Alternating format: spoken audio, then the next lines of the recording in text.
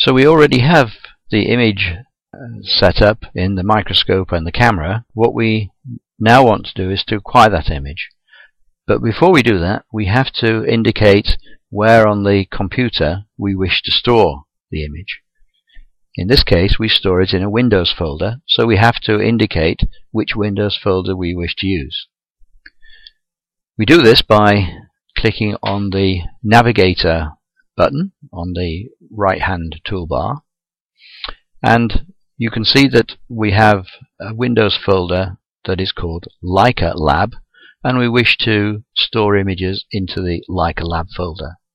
So we do this by first of all clicking on Leica Lab, and we have to then click on the button which sets Leica Lab as the location into which the images are going to be captured. And when I click on this button, you can see that a red dot appears next to Leica Lab, indicating that that is the folder into which the images will be saved. Once we've done that, we can close the navigator and we're ready to acquire an image.